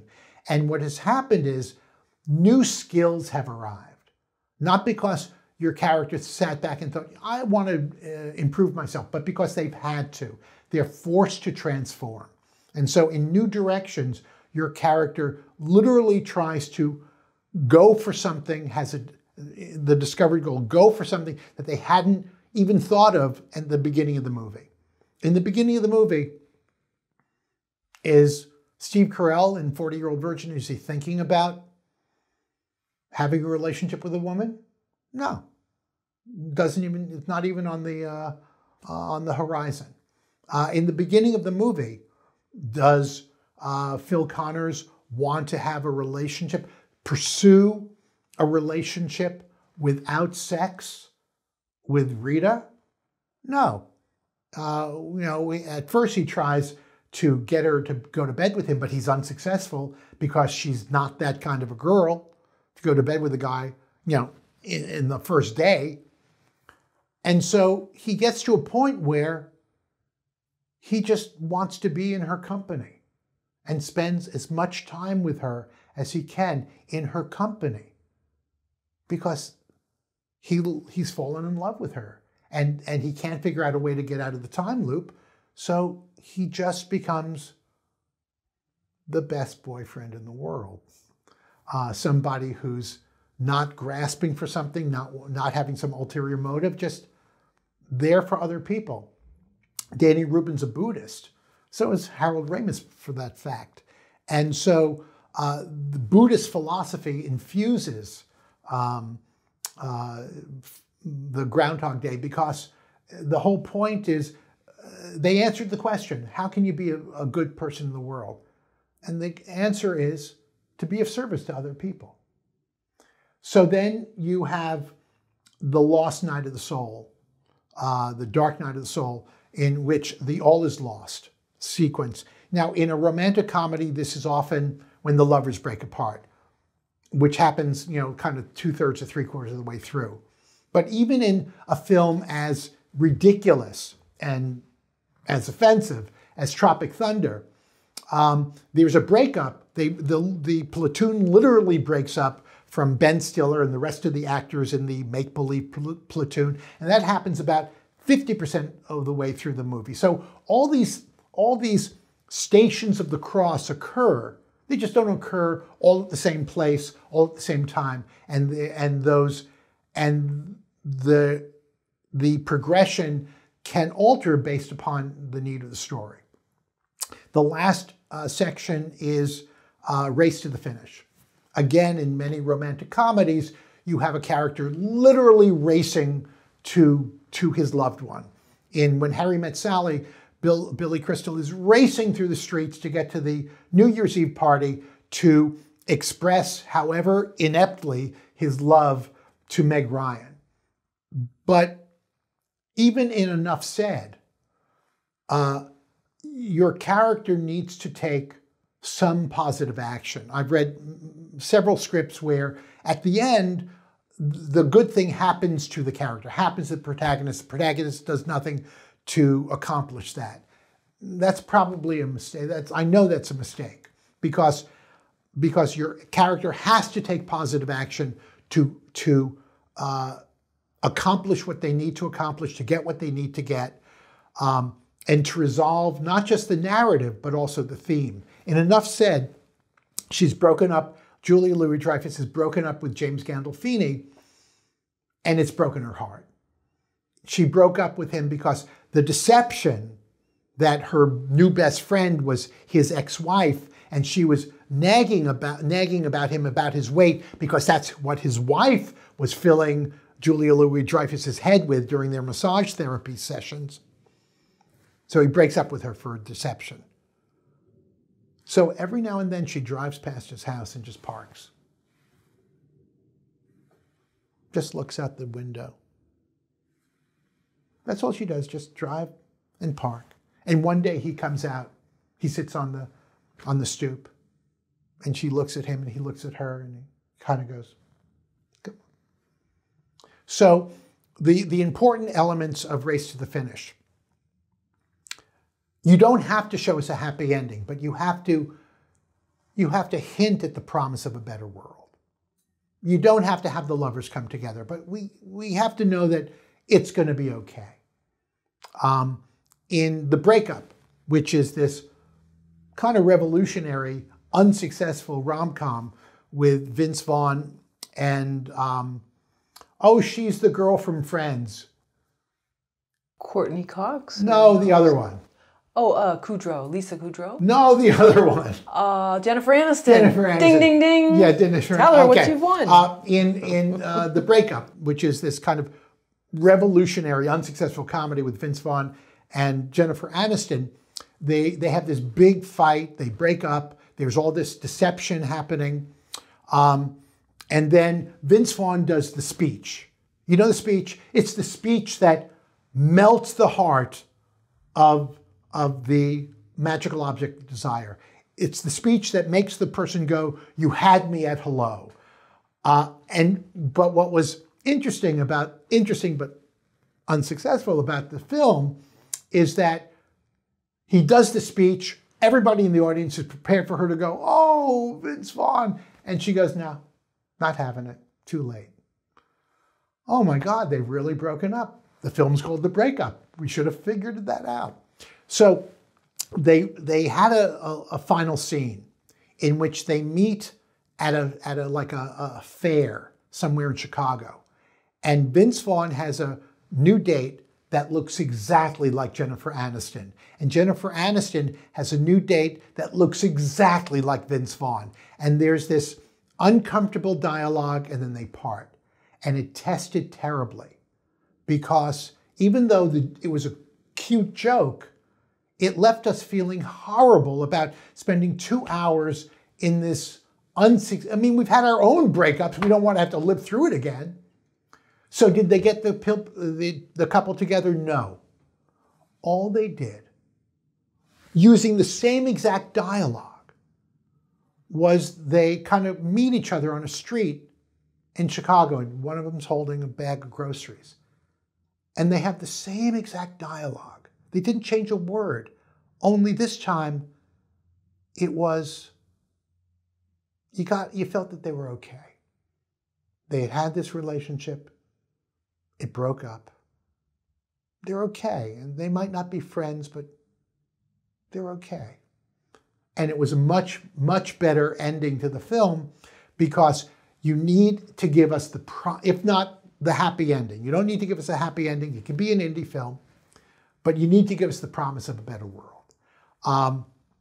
The other important thing about Race to the Finish is that you're not finished when the lovers kiss. That's not the end of the film. That's not the end of the story. You need to finish the theme. You need to complete the theme. What's the question you are asking? Well, what's the answer? You have to make the theme complete before the film is complete, before the narrative's complete, as opposed to just ending the story. So those are the 7 steps, which I've shoehorned. I've shoehorned the 12 steps from the hero's journey shoehorned them into the comic hero's journey, which, by the way, oh, look at there. Look, it's the comic hero's journey, fans. Would you say protagonists in comedies are kind of pathetic? Not necessarily. Harold Ramis had this idea that when he started writing and directing, all the comic protagonists were kind of nebbishy and pathetic, like in a Woody Allen film. But his take was, what he was interested in were the rebels, the iconoclasts, the people who don't fit in. And that's why Meatballs, Ghostbusters, Groundhog Day, Stripes, he has these characters that they're still not perfect, they're still not heroes because they lack decorum, they lack, kind of maturity, but they're rebels. That's because that's how he saw himself. And so your comic protagonist doesn't need to fit the cookie cutter form of some other character that you're not interested in. Write about the characters that you're interested in. Only remember, they're human, meaning they're fallible, meaning you can't accrue to them all the wonderful qualities you wish you had. You have to give them the qualities that they have, and and you have to lead them on a journey somewhere. So when you say iconoclasts, so they're kind of misfits. They don't fit in. Misfits, rebels. That's who we like to write about. So I think it's a mistake to think that every protagonist has to be a nebbish or a dweeb. They can be kind of a jerk or somebody who's self-serving. Or just doesn't fit into the group for whatever reason. Or doesn't fit into the group for some reason. How are characters in comedies different than other genres? They're funnier. No. Again, a character in comedy is the term that we use in the hidden tools of comedy is non-hero. A non-hero is somebody who lacks some, if not all, the essential skills and tools with which to win. So that describes all of us. We all lack some, if not all, the essential skills and tools with which to win. We're not omnipotent. We're not immortal. We're not omniscient. Some of us have bad, bad hand-eye coordination. So we are flawed. And so in a comic protagonist, your protagonist is flawed only to the extent that they need to be flawed. In other words, you don't need to make him the stupidest person in the world. Because listen, as we like to say, you're not as smart as you'd like to think you are. You're just human. So you don't need to, by making somebody a clown, that's another mask. You see, you put a mask on a character and on a heroic character, and you give them the attributes brave, resourceful, this and that. By making somebody an idiot, the stupidest person in the world, you're still putting a mask on them, but now you're condescending to them. And you're saying, what you're basically saying is that person, what a jerk, what an idiot. Not me though, I'm the smart writer. I'm so much smarter than the characters I'm writing. And I would suggest, well, have a little sympathy. Because, that character, even if it's an anthropomorphic chicken, that character's a human being and so are you. So, you're all going to end up in the same place. So maybe you shouldn't spend your time condescending. Maybe you should spend your time connecting and observing, not letting somebody off easy, not whitewashing something, but the genius of comedy is that it loves humanity without forgiving them.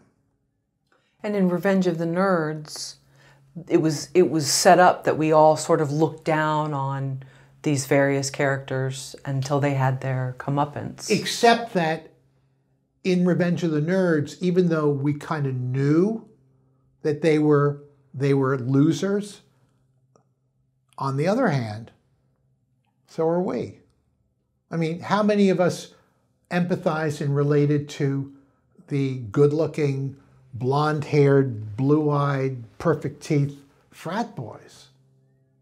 No, we in our heads, we're all losers. In our heads, we're all misfits. In our heads, we're all less than. And the genius of comedy is that it knows that. And it says, it's okay. Your secret's safe with me. I'll be the jerk. I'll be the loser for all of you. Because the reality is that that's what frightens us more than death. What's the most frightening thing to people? Public speaking. Because in public speaking, you're exposed. Am I smart enough? Do I look good enough? And that's what we all fear, that we're going to be exposed. And a comedian is the person who simply has the courage to get up in front of a large group of strangers and admits to being human. Whereas many of us, we don't admit it. We're perfect. Oh, at least we want you to think that we're perfect. How many of us go to our boss and say, boy, am I a screw up today? I got this all wrong. No, if we screw up, we try desperately to hide it. What are the common character archetypes in comedy? Okay, I can give you some character types, but I want to have a caveat that the danger is in thinking of these archetypes as characters that you can utilize and push around. They're just slivers of us, right? They're just fractions of our own psyche and our own personality, and you divide them so as to help in storytelling. For instance, in Friends, you have the wise guy, you have the ditz, you have the mother, you have the stupid guy, and you have the nerd, and you have the flirty girl. Okay? Now, why do you have those six? Because how would it be if you had two wise guys? Well, who are you going to give the line to? Okay, you need somebody to say something stupid. Who do you want on stage? Who do you want in the scene? You want Joey in the scene. Okay, now you want somebody to be ditzy, but not stupid. Okay, so let's bring Phoebe on. So the purpose of utilizing archetypes is not that they're not stereotypes. They are representations of a certain point of view, of a certain way of being and thinking. But within the archetype, they're still people. So you don't want to write them exclusively as though they have no other attribute. You have various kinds of tricksters in Greek comedy. In Greek comedy, there were all sorts of different slave characters and master characters. And what happens in Roman comedy is that they did away with the 50-man chorus, but for Roman comedy, they heightened the archetypical characters that had been around since early Greek time. And then, after Roman comedy, there's no comedy, because that's the Dark Ages, and there's no theater, and there's no literacy, and there's no playwrights, but they're still actors. And so what do the actors do? The actors either act out scenes from the Bible, or they act out scenes using these archetypical, iconic characters. The clever, tricky servant, the dim young man, the courtesan, the braggart soldier. All these types were known to these traveling players who were making things up, improvising based on character and situation. So around the Renaissance, you have this theater form that coalesces around characters called the commedia dell'arte. And basically, you have an art form in which the characters stayed the same because they all wore distinctive masks and tights. So if you saw the hook nose and the diamond tights, that's Harlequin. He's kind of like a Charlie Chaplin mischievous man-child. Like Kramer. If Kramer comes through the door, you know exactly what you're getting. In Europe, when the Harlequin came out, you knew exactly what you were getting. So you have these very specific archetypes. So what happens is that there are no playwrights, there are no directors, so you have a situation in which the character takes the action. Let's say you have a young boy and a girl sitting on a park bench. What's their physical motion? They, if they're both young and good looking and not that bright, they're going to try to, get together. Let's take away the young man. Let's put in the lecherous old man. The Pantalone was what he was called in the commedia. He could be a miser. He could be a hypochondriac. He's usually after the young girl. So now what's their physical movement? Young girl, lecherous old man. He's going to chase her around the bench, right? let's take away the young girl, let's put in the battle axe wife. Oh, now what's the movement? Now she's chasing him the other way. Let's take them both away. Let's put in 3 zanies. Zany was a term in the commedia short for Giovanni, meaning there was the clever servant, there was the stupid servant, there was the compassionate servant, all these different varieties of stupid servants or clever, tricky servants. They're all going to go in different directions, but because they're idiots, they're going to knock heads and knock each other out. So the commedia teaches us that character creates plot, character creates action, and character creates movement. So we then take this idea, this actor-centric idea, and in modern comedy, you have this same idea,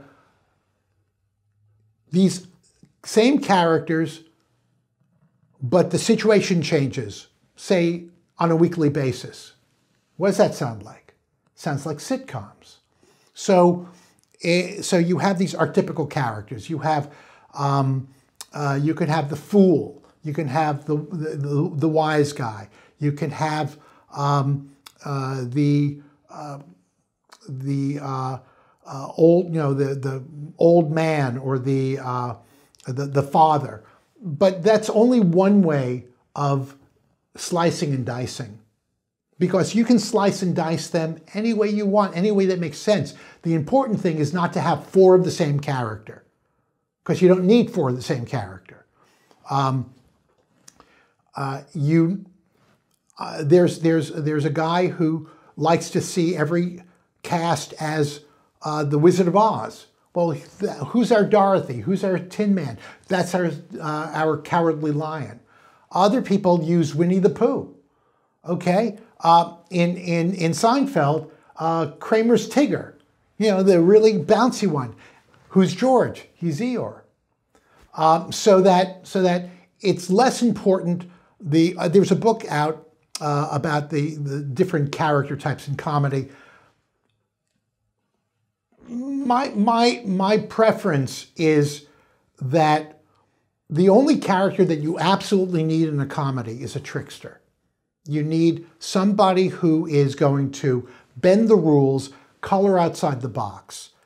You may have a fool in your cast. You may have a wise guy. You may have a magical object of desire. What you do have are blocking characters and mirror characters. Blocking characters are characters that are going to get in the way of your main character. Maybe an antagonist, but doesn't necessarily have to be. In Groundhog Day, the insurance salesman, he's a blocking character. He's in the way, and eventually, when Bill Murray realizes there's no consequences for anything, he just punches him out. He doesn't say a word, he just punches him out. And then you have mirror characters who are your best friends. But you only really, there are rookie characters. There's grizzled old vets characters. In the comic hero's journey, you have mentors. Mentors are usually idiots who have some knowledge. In the hero's journey, the mentor is Obi-Wan Kenobi. In the comic hero's journey, the mentor is the guy in Dodgeball who throws wrenches at Justin Long's head because he says, if you can dodge a wrench, you can dodge a ball. An idiot, but still a mentor character. But the only character that you absolutely need is an archetype. And just know that your task is to slice up personality and your own humanity so that you don't have duplications in your cast. Some other characters that are essential in comedy are the voice of reason. Oftentimes, the voice of reason is somebody that nobody pays attention to or gives any credit to. In a lot of movies, that's Jay Baruchel, who's actually, in Tropic Thunder, he's the one who's actually read the guidebook and can read a map, but nobody pays any attention to him. But another important character is the animal character, a character who's primal. Melissa McCarthy in Bridesmaids, also Melissa McCarthy in everything. John Belushi in Animal House. So somebody who is going to act out of their primal urges and is very forceful and physical about it. Your magical object of desire, that's usually the focus of attention for your comic protagonist in a rom-com. With the Golden Girls, seemingly on the outside, everybody looked the same. So you couldn't really you'd have to watch the show to figure out which one was the flirt, which one was the trickster, which one was the wise one. Right. And so, but that took time because they all looked the same and you thought they were all the same. But in writing it, they knew exactly how to write it because every character had their function. Not just their personality, but they also had their function. So if you're going to give somebody something sharp to say, you're going to give it to the old person, right? If you're going to give somebody something stupid to say, that's what Betty White was there right, for. uh-huh. Mm-hmm. Or Rue McClanahan. She was more the flirt. Yes. And was always bragging about all these conquests and these different things. And then with, sorry, I'm blanking on the name. Maud, I'm trying to think of her Maud. name. She's basically the Alex Rieger of that bunch. You know, you often have a father. Yes, there's another friend of mine who likes to think of every cast as a family. Who's the father? Who's the mother? Who's the weird uncle? Who's the cousin you don't like to talk to? And he kind of divides them like this. How does a buddy comedy movie differ from a romantic comedy? They probably are not having sex. Okay. But in a buddy comedy, they're getting intimate. And it's about learning how to get intimate in a way that they haven't been intimate before. So the part of the comic trope is you get them as close to having sex as you can without making it kind of creepy or graphic.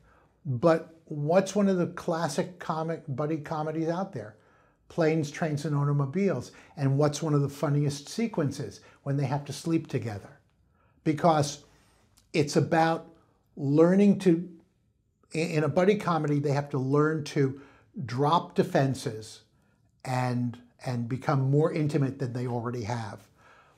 If you start with a buddy, like in Wedding Crashers, they seem like they're great buddies, but it's so superficial because their goal is superficial, to just work together to seduce women at weddings. But what happens after them is they both get into dilemmas. They both find women that they really like, some of whom kind of confuse them. And they both have to help themselves to resolve their problems. So a good buddy movie is a movie in which both characters need to change in some way. And somehow this pairing, either the pairing itself is the inciting incident, or something happens to them that changes their relationship and changes the way that they react to each other and they react to the world at large. The one thing I want to say about the difference between the hero's journey and the comic hero's journey, I think one of the important differences is in the hero's journey, the hero is greatness within and is eventually going to heal the world. In the comic hero's journey, the hero has to heal himself or herself. The world's fine, or the world's not fine. The world is the way the world is. But the comic hero is not integrated well into that world. And in whatever way that comic hero exhibits his or her personality, we in the audience can see that's not working for them. Bill Murray's a jerk and eventually he'll be alone. He'll be a jerk all by himself. Steve Carell in 40-Year-Old Virgin, he's a nice guy, but he's going to be alone too. Neither one of those are really going to work. Kristen Wiig in Bridesmaids, oh my God. I hope she can stop trying to let John Hamm have his booty calls. So the world isn't changing. they have to change. And I think the lesson for us is that, yeah, we can try to change the world, but, you know, changing ourselves is both more immediate and more to the point. What's the structure of a buddy comedy? Whether it's Buddy Cop, whether it's Groomsmen, whether it's Swingers with Jon Favreau? I think the structure is still basically the same. You have the normal world. How do they normally get together? How does this world work for them in the usual way? Then something happens to change it. Something happens to make the normal change. And then it goes through the rest. I think then it goes through the rest of the steps. I'm not sure I have a clever or insightful answer to that, because I think I mean, I could look at individual movies and talk about how their individual structures are different, but as a genre, buddy movies are structured the same as other comedy movies, with some impossible or improbable thing happening that forces these characters to change. In The Other Guys, Will Ferrell and Mark Wahlberg are the other guys. They're not the hero cops. They're not the cops who can do anything and could, you know, solve every crime and beat every bad. They're the other guys. And when the hero cops are killed and they have to step up, that's the WTF. Is it impossible? No, it's improbable that these two guys, so different, have to work together to, you know, solve the crime, to you know, do what they need to do for the police force. So I think it's structured fairly the same in terms of normal world. They have their flaws, their faults, and everything's going to stay the same until the inciting incident, and then they have to transform. And as they transform, they begin to open up to each other, and they begin to learn new skills, and they begin to transform, so that Will Ferrell becomes more heroic, and Mark Wahlberg becomes a little smarter about what he does. So they kind of learn from each other. That happens in a lot of buddy movies. The part of that movie that I love so much is where Will Ferrell introduces Mark to his wife, who's this gorgeous supermodel, and all Mark Wahlberg can say is, "Come on, you're kidding, right?" Or, yeah, because he can't understand it. So I thought that was very funny. What should a writer know before beginning a buddy comedy movie? I think he needs to know how these two characters complement each other and antagonize each other. I think that's one thing they need to know, is that you're putting two characters in a situation that they're both uncomfortable with, both maybe the situation itself or certainly each other. And so it can't just be antagonism. It's got to be a situation in which, as the narrative progresses, the one character has to have something to offer to the other character. The other character has to have something to offer to the first character. It can't be one way. In 48 Hours, you know, Nick Nolte is this can-do-it cop, but you know, Eddie Murphy has some chops too, and he can add to what Nick Nolte can do, because Eddie Murphy has his humor, his cleverness, his improvisational skills, his ability to kind of take advantage of any kind of situation. And Nick Nolte is this big bull of a guy. So you have to figure out, what do they need to learn? And can they learn from each other? It's not just enough to have a tall guy and a short guy, a fat guy and a skinny guy. The buddy comedy has to explore, what does it mean to be intimate with another person and to learn from another person. And if you take the female sort of flip side, like Two Broke Girls, even though that's a TV show, they were still able to, they didn't really seem to get under each other's skin as much. Right. They were in this together. Right, but they have to get into each other's skin to a certain extent. I mean, The Odd Couple, they certainly get, that was a play that had a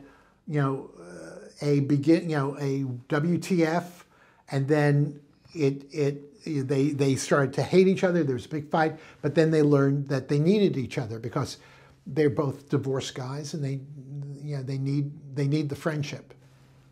So it's about. I think the thing that you have to do is sometimes when you write a buddy comedy, you're saying, well, that's the dumb guy, or that's the loser guy, and you condescend to that character, you write down to that character, and you have to remember, what if you're the loser guy, So you have to realize that they both have something to offer each other. And then in the beginning, they don't know that. And yeah, that's great too, even if this is more romantic comedy, but with the Bridget Jones' Diary, Renee Zellweger's character is not a bad person, but she's always fumbling and, pantyhose, dress in the pantyhose kind of a thing. And it's hard to look down on her because she's still lovable. Right. I mean, they design it that way, but she's still someone that you want to embrace and you'd want to be friends. Right, but it's not her fault that she goes to the party in a buddy suit. Somebody set her up. Sure. But what's lovely about her is she tries to make the best of it.